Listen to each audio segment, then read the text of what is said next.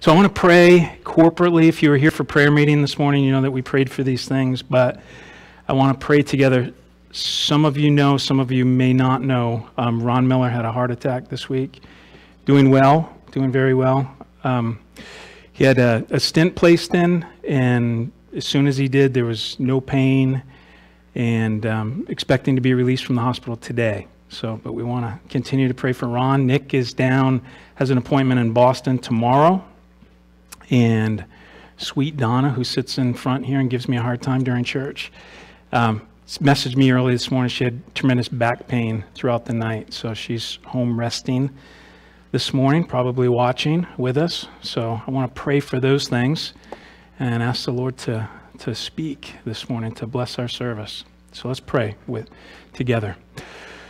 Father, Lord, you listen to our prayers, and that's amazing. Lord, it's such a big deal. You tell us that when 2 or 3 gather, you are here. We want to acknowledge your presence. And Lord, our hearts are heavy and concerned and rejoicing at the same time.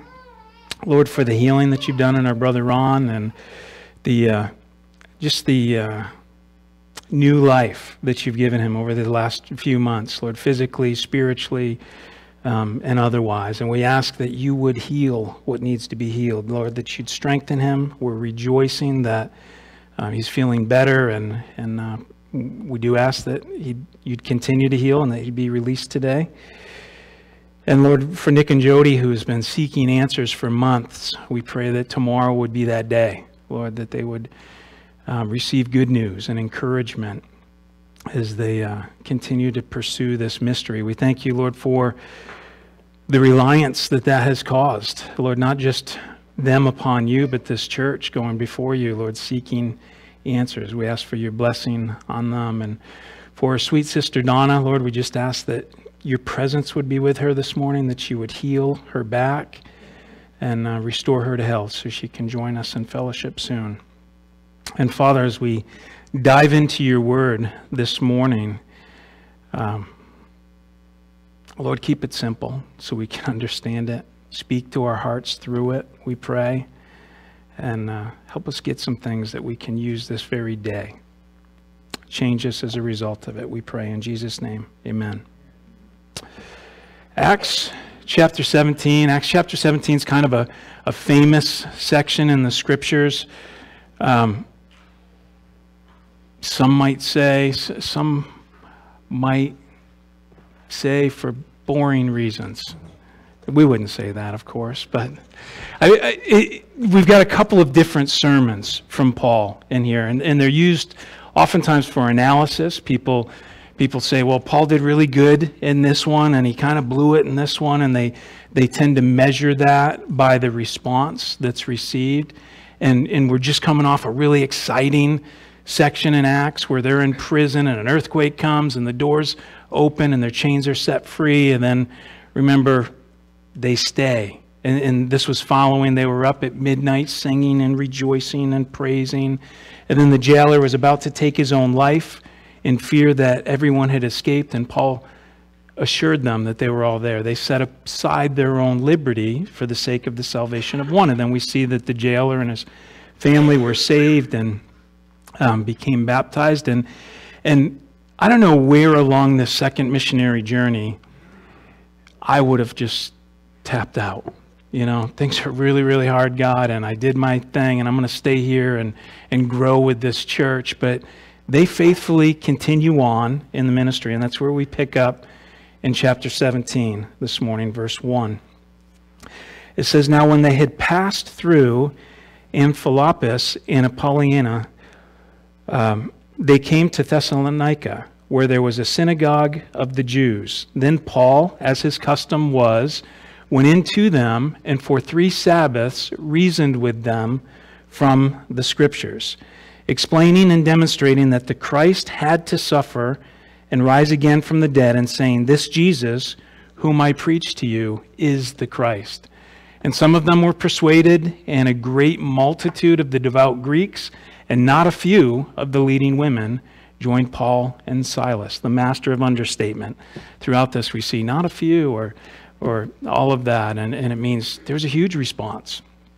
So interesting to me, this pattern that we see in Paul, always going to the largest cities in the areas, figuring if they go and they do their missionary plant there, that then those people, that church, can go out and hit the smaller areas. We've seen missionary ministries kind of take a different swing in the last century, really, in our country, going out into the bush areas and the smaller areas, and in some ways kind of abandoning this model that Paul set up of going into the larger cities, build up, strengthen that church, and let them spread the good news. But one of the things that we always do see with Paul is that when he goes into a particular area, if he goes into a synagogue, if there happens to be a synagogue there, he starts with what they know. You know, they are believers in this half of the Bible. You know, the Old Testament, the law and the prophets is taught, and they believe it and they embrace it. So that's always where he starts. So explaining, verse 3, explaining and demonstrating that the Christ had to suffer and rise again. This was after spending 3 weeks with them. So it wasn't just come in and steamroll them and give them this message and you're going to go to hell, accept Jesus instead. But he reasoned with them. The word actually speaks of dialogue. He talked to them. He listened to them. He exchanged thoughts on the scriptures, dialogued with them, answered questions and asked questions and gave answers, but there was this dialogue that occurred. And where it says that he explained the scriptures, the word actually means opening. He opened up the scriptures. So just, how many of you guys have a favorite scripture? Okay, I'm not going to ask you what it is. Anybody else have a favorite scripture? You pretty much know what it is, or there's some that you like. Well, these guys were no different than that. The Old Testament Jews in the synagogue, they had passages that were their favorites. And oftentimes those were the ones that spoke of the Messiah as a coming and reigning king, a conquering king, a savior. And then other passages like Isaiah 53 or Psalm 22 that talked about a suffering savior, maybe weren't their favorites, maybe weren't the ones that they would do an in-depth study on. So Paul took their very own scriptures, started with where they were at, dialogued with them over weeks about the scriptures, and then pointed out these other scriptures that explain this Messiah that they're waiting for, why the Messiah must suffer, why that had to happen. And he did it with simplicity. He did it with clarity, explaining and demonstrating that the Christ had to suffer, that he had to rise again from the dead, saying, "This Jesus whom I preach to you is the Christ."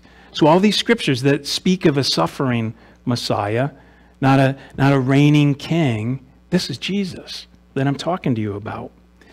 So verse 4 says, and then some of them were persuaded. Doesn't say all of them. If you've ever shared the gospel, you've probably experienced the same thing, that not everyone that you've spoken to has had a radical change of heart, wanted to make a decision and come to Christ right then, but some did. Some of them were persuaded, a great multitude of the devout Greeks, and not a few of the leading women. So these were Jews that would be gathered in the synagogue, and then there was Greeks that would gather, or Gentiles that were gathered, that were very, very interested in God.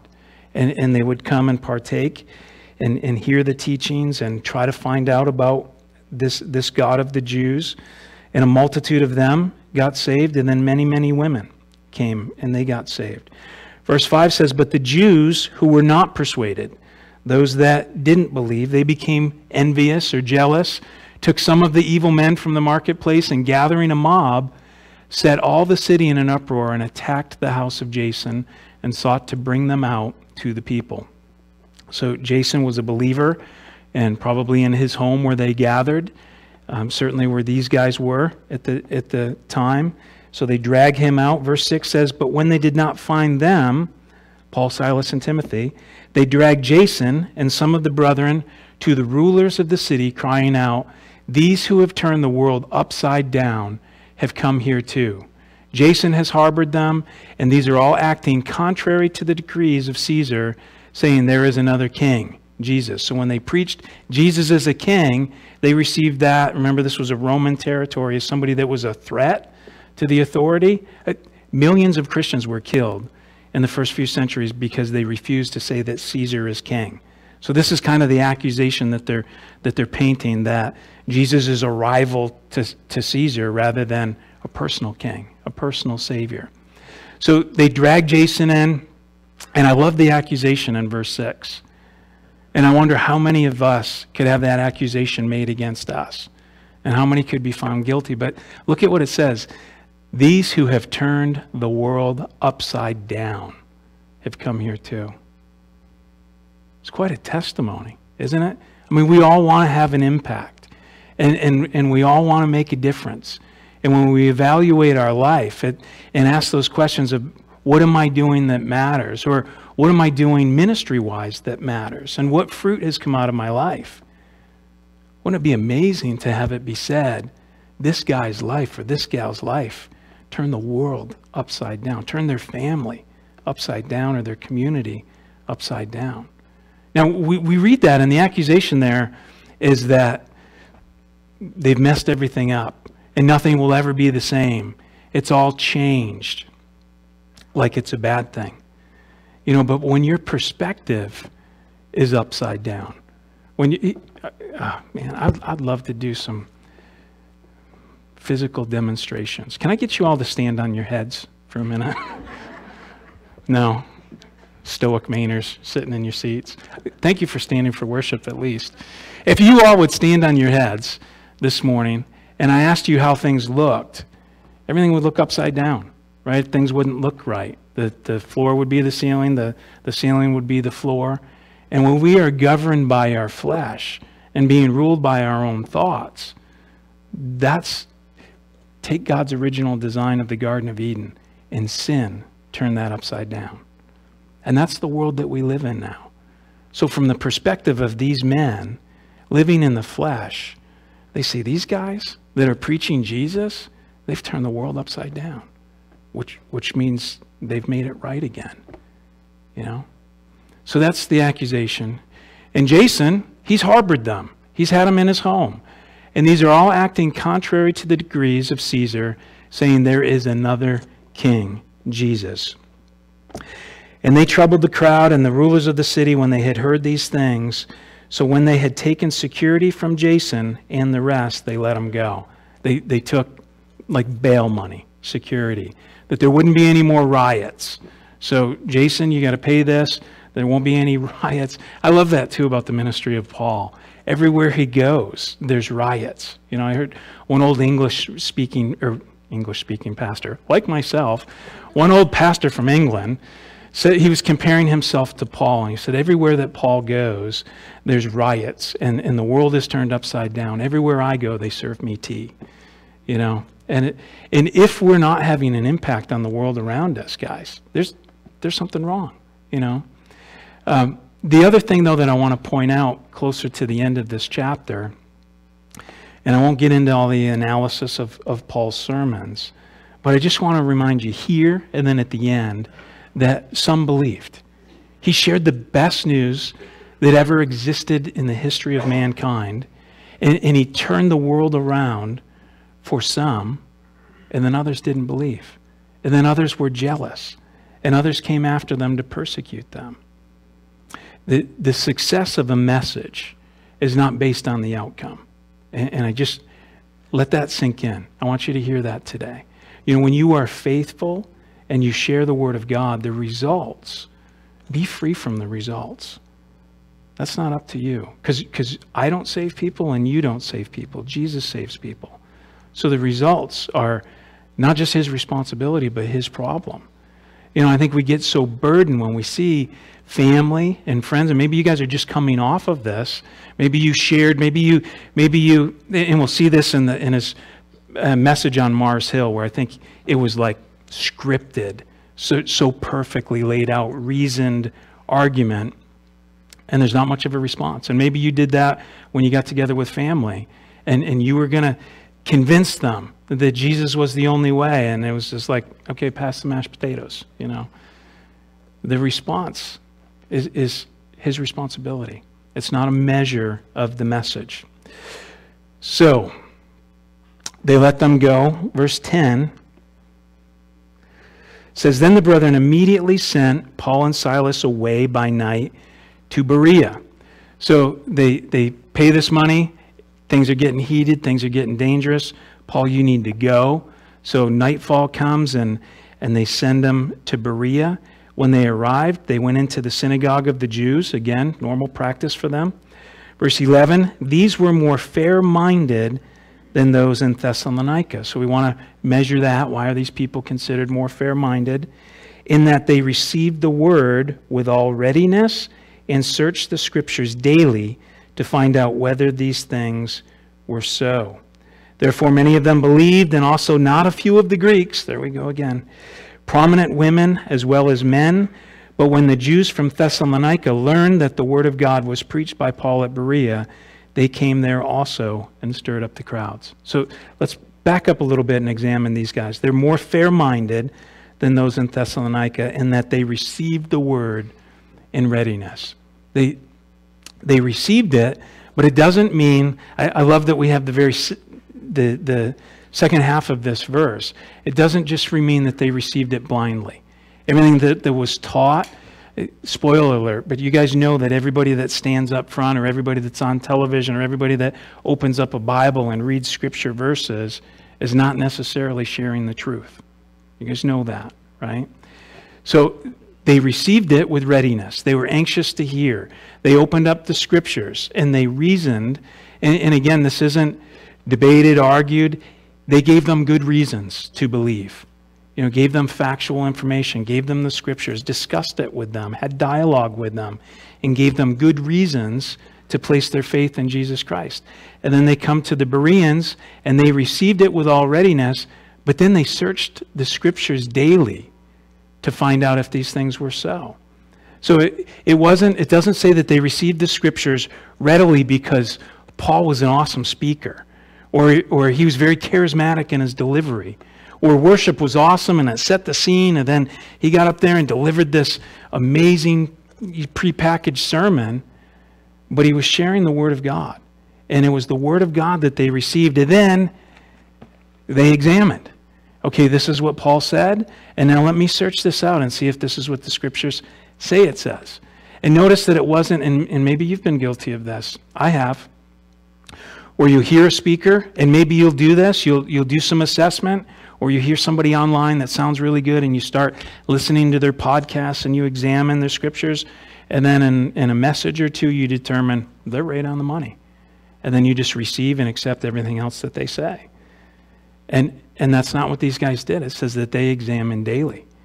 You know, a passage came out, or Paul preached a message and they dug into the word to see if it was so, and they received that. And then the next day he preached again and they dug into the word to see that it was so. You know, this is a good exercise for us. This church in Thessalonica, if you read his 2 letters to that church, it ties Acts and 1st and 2nd Thessalonians together. That's a good project for you guys to do. Actually, your bulletins say today is November 24th. I won't tell you whose fault that is, but you can guess. Jody's not here. So, meaning me, not Jody. And I changed it to that. That's the sad thing. I didn't just leave it. But today's December 1st. You know, one of the things that we can do too, this is like the only good thing I've seen on social media in the last 6 months probably, but there was a challenge on there to start December 1st reading the book of Luke. 24 chapters in the book of Luke. So if we all do that, start today reading Luke chapter 1, when we come to our Christmas Eve service, we will have read all about Jesus. Be prepared to celebrate together that day. We can do the same. 1st, 2nd Thessalonians, read about this church, tie the scriptures together. That's what these Bereans were doing. Every day they would examine. Therefore, because of that, because they reasoned in the scriptures and then studied to see if they were so, they believed. Again, it wasn't the dynamic ministry team, or it wasn't Paul's charismatic speaking. It was they received the word of God and they examined the word of God. And because of that, they believed. Romans 10:17 says, so then faith, which is what they had when they believed, faith comes by hearing, and hearing the word of God. So let me throw that out there too, where we're in the Thanksgiving holiday season. This is a time of year that is so awesome for so many of us. And we gather together with family and friends, and we celebrate. And it's also the hardest time of year for a lot of people with short days and seasonal depressive disorder and wounds and past losses and stuff. It's a really, really, really hard time of year. Faith comes by hearing, and hearing by the Word of God. So hearing the Word of God and being in the Word of God can give you faith, like we see here, but it can strengthen your faith. It can renew your faith. It can change lives, change hearts, renew minds. Those things that maybe have plagued you for years can be renewed and refreshed by the Word of God. So I encourage you guys in this season in particular to be a Berean. And even the things that are said from up, especially the things that are said from up here. Examine the scriptures, guys, that they're not opinion. You guys know, if you've known me more than a day, I don't have much to offer other than the Word of God. So examine those things, study those things. This is what they did. Therefore, many of them believed, and also not a few of the Greeks, prominent men and women as well. Remember, they're in this area of Athens, which is like the intellectual center of the world. But when the Jews from Thessalonica learned that the word of God was preached by Paul in Berea, they came there also and stirred up the crowds. So these guys that hated him there followed him here and went after him, pursued him. Verse 14 says, then immediately the brethren sent Paul away to go to the sea, but both Silas and Timothy remained there. Paul, you got to go. Silas and Timothy, you stay, build these guys up, because tough times are coming. Verse 15 says, so those who conducted Paul brought him to Athens, and receiving a command for Silas and Timothy to come to him with all speed, they departed. So as soon as you can join me, join me. And then he goes to this area that, you've got two different groups of people here. One are the intellects and want to study and be enlightened and all of that. And then others are want to live at peace. And a very simple life is how they define peace. Not being involved in a lot of things, just very simply. So we see this pattern everywhere that Paul goes. He goes to the synagogue. He begins reasoning with them, giving them good reasons to believe, starting with the foundation of what they know. And then here we go to an area where there's unbelievers. So he starts from a different framework, starts kind of where they are. So verse 16 says, now while Paul waited for them at Athens, so Paul takes off to Athens, leaves those guys there, come join me, and he waits for them, but then he can't wait any longer, right? His spirit was provoked within him when he saw that the city was given over to idols. Have you ever been there? You see a need, or maybe you go to a different city and you just see desperation, and you see sin, or you see a tremendous need, or you visit another family and they don't have the hope of the resurrection or any of that, and you just can't not tell them the truth. This is what Paul's going on. He was provoked. He was overcome. He saw the city was given over to idols. Therefore, he reasoned in the synagogue with the Jews and with the Gentile worshipers, and in the marketplace daily with those who happened to be there.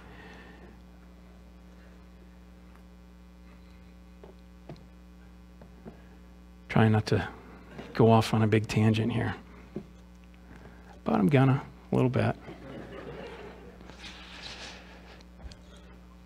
Paul sees what's going on in this city, and he's provoked by it. And he can't help but do something. And I want you to look and see what he did. Okay? And listen, there's all kinds of different things that we can do.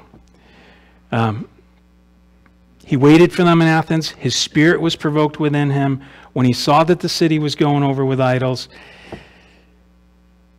He didn't get a petition going against it. He didn't rally a political campaign. He didn't legislate against what was going on. He reasoned in the synagogue. He went to the church and he reasoned with the people there from the scriptures, with the Jews and the Gentile worshipers. And then he went out into the marketplace every single day and he talked to people about it. He dialogued with them about it. He didn't legislate against him. He didn't do all these other things, but he shared the truth of the Word of God. That was Paul's response to being overwhelmed with what was going on in the city. Idol worship. That's where we are as a nation. You could name all kinds of different idols. There's over 3,000 in this community that they were in.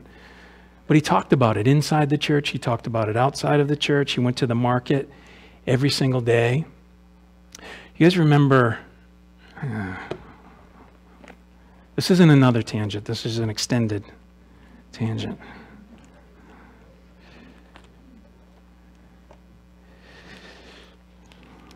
Second Kings.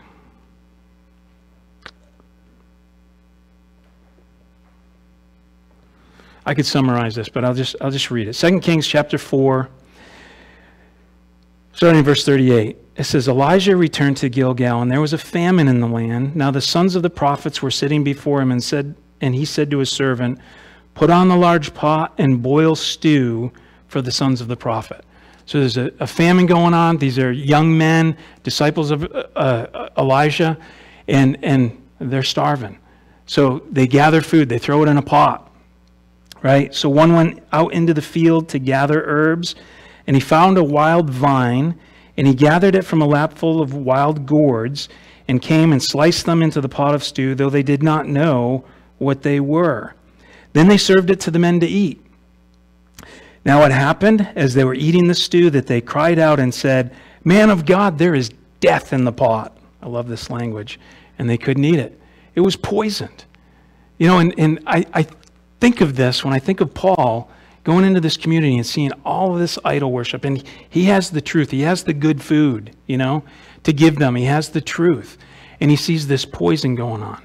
And rather than throw it all away, rather than throw this pot all away, it says, verse 41 says, so he said, then bring me some flour. Bring me some of the good stuff. And he put the good stuff in the pot and said, serve it to the people that they may eat, and there was nothing harmful in the pot. You know, guys, that is the truth of the gospel in our sinful, broken world. We don't just cast it aside and discard it and not interact and not dialogue and separate ourselves and guard up the walls around this church. We go out there daily and we share the truth and we inject the good, and it displaces the bad. You know, it has an effect. The Word of God will not return void, we're told.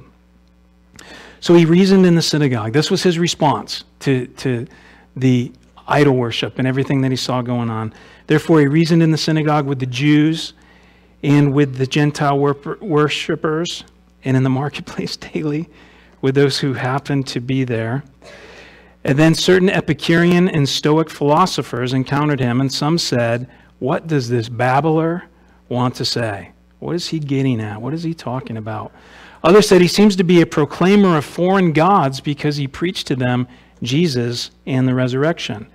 And they took him and brought him to the Areopagus, saying, may we know what this new doctrine is of which you speak, for you are bringing some strange things to our ears.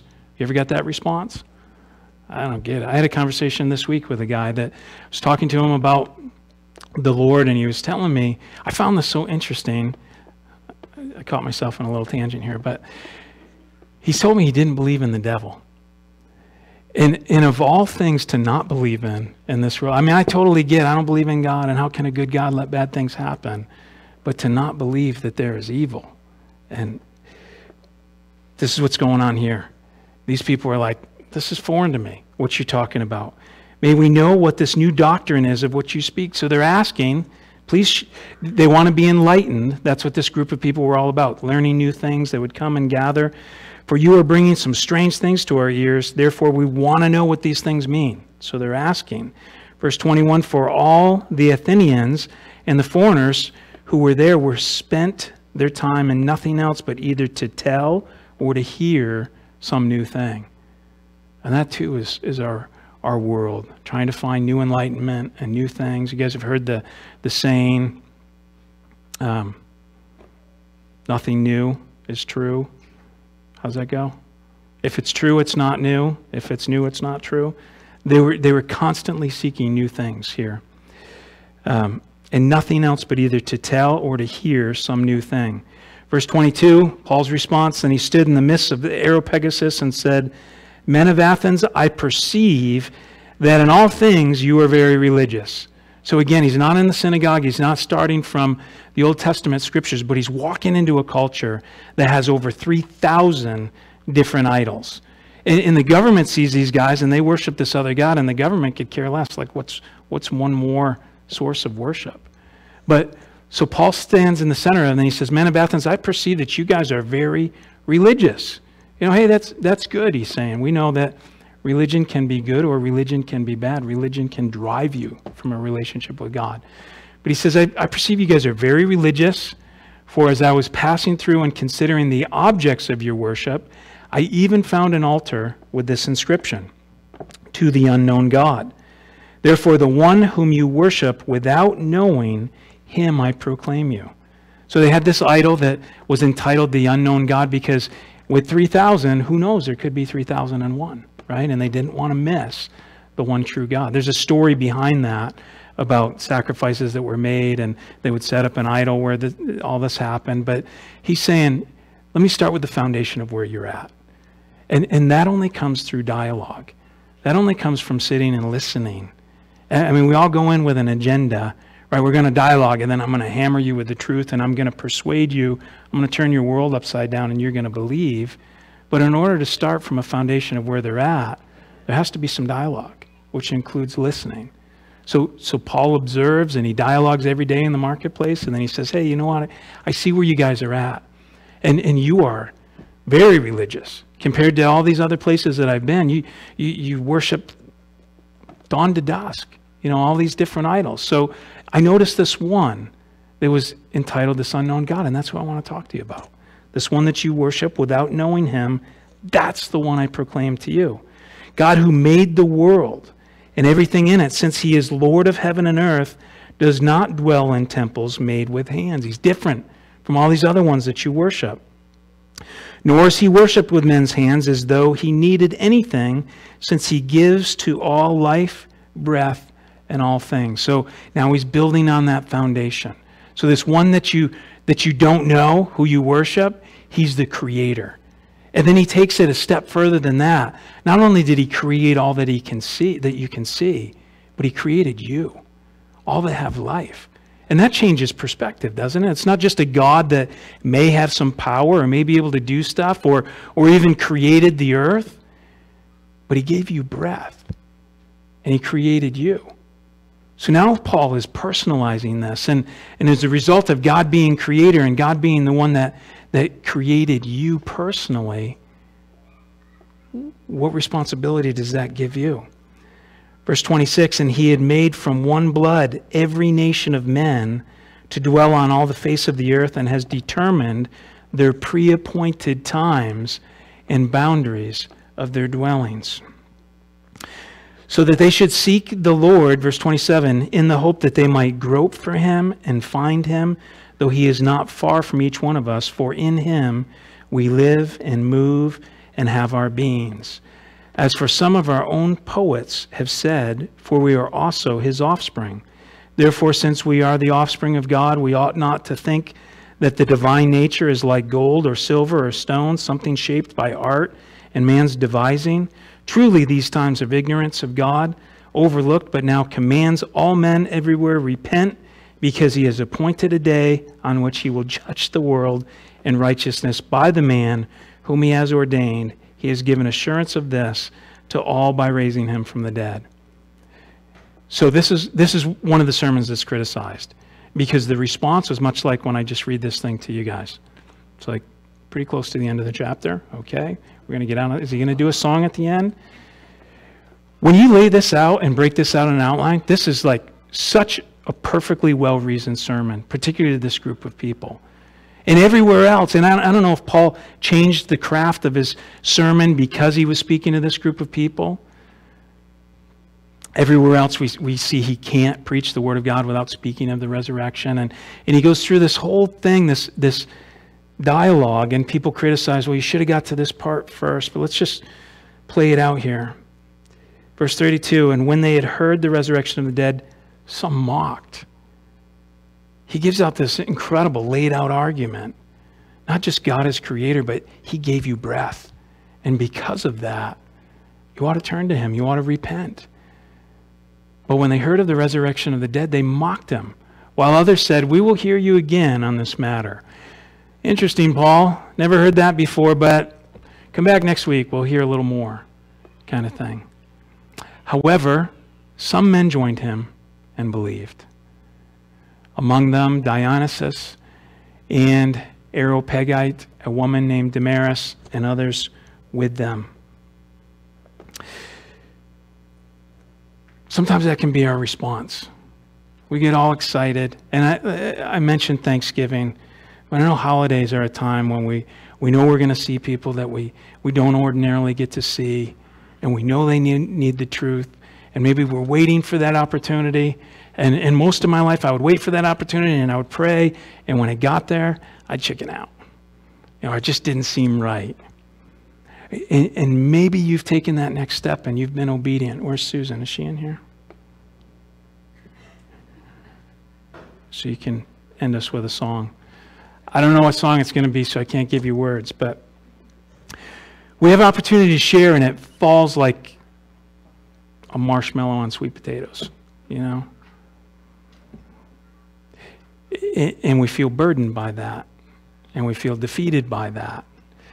And what I want to share, I think the reason why this is in here is not so we can analyze this sermon, but so we can look at, I won't call it failure, because some believed, but this big response that Paul wanted didn't happen. And I'll tell you, doing this, when we first started the church, I would get comments when people would listen online or they'd watch, and they couldn't see if there was responses when we gave an invitation. And they would measure, and honestly, I think every pastor does. You work up for an opportunity for somebody to respond, and it's like, do I give an invitation or not? And then what if nobody responds? And be freed from that weight, friend. The response is not ours. Jesus saves people, not us. So the results are up to God. And with that, we should do what Paul does, give people good reasons to believe, to place their faith and trust in him.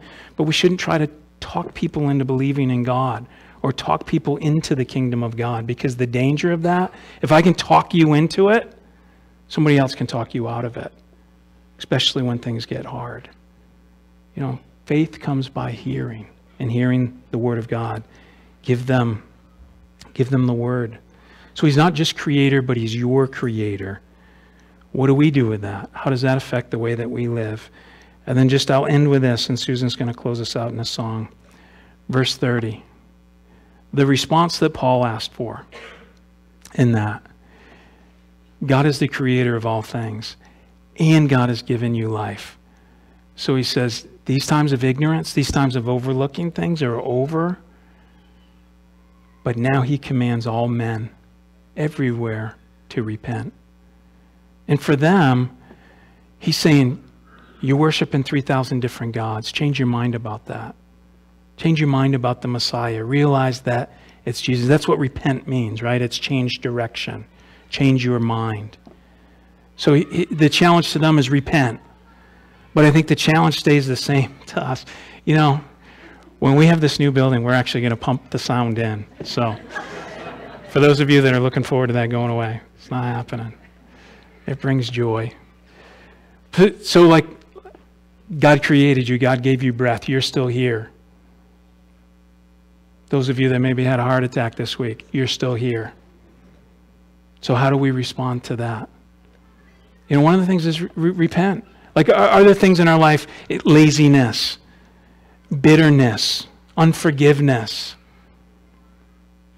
We just had a time of thankfulness, and I'm not trying to bum that out, but part of that, God gave us life. We have life today. God's got a purpose for us tomorrow.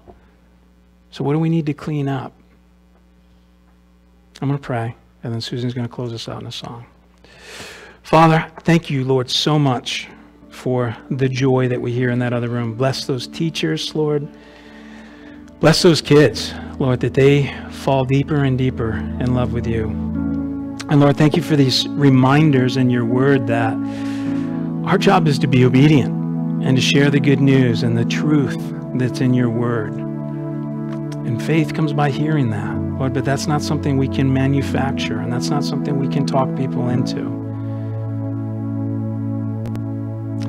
So Lord, we do pray that you would open hearts and that you would cause a response to your word, a change of mind about Jesus, that you would become Lord and Savior. Give us opportunity this week, Lord, we pray, and give us the freedom of knowing the results belong to you. In Jesus' name, amen.